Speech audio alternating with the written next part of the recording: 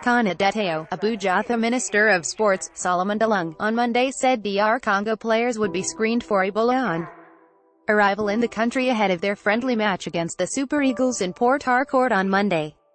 This is because of the outbreak of the deadly virus in the Central African country.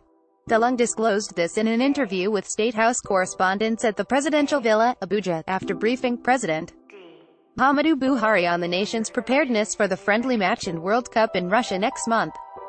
The minister explained that the match would not be put off because of the outbreak, but stringent precautionary measure would be taken.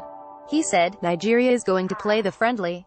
I have discussed with the Ministry of Health and the World Health Organization. In anticipation, we have reviewed the situation and received adequate information about it. So we have agreed on major approaches. 1. The DRC team is coming through a chartered flight, and those coming for the match will using that flight, and they would have been screened from the DRC and they will be screened here in Nigeria.